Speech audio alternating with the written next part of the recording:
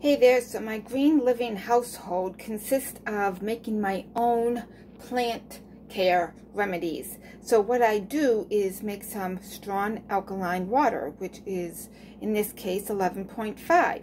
One thing I need to add to this label is plant care, I'm realizing.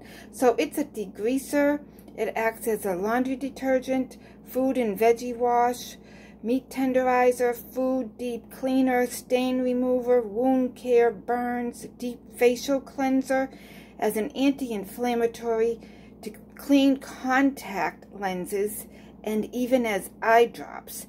So this is 11.5 pH, my strong alkaline water, and I spray it on my plants when I see signs of spider mites or aphids, or any little of those pests that happen with indoor and outdoor plants.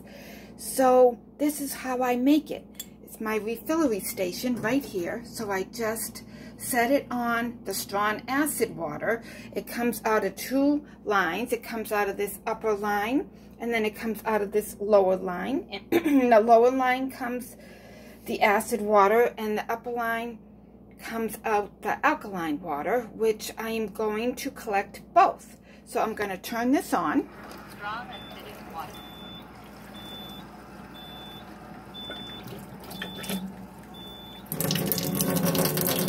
And I'm going to turn it down, and I'm going to make sure it's making the proper water. And how I do that without the measurements is I just put my fingertips under there and wait till it gets slippery, and that slippery feeling is the oils actually dissolving in my skin. And then for that lower line,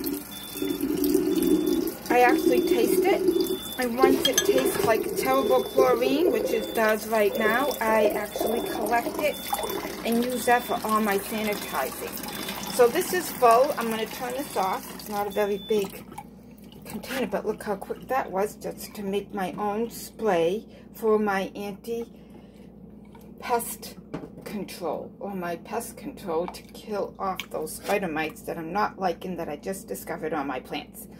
Anyways, there's my refillery station with my green household.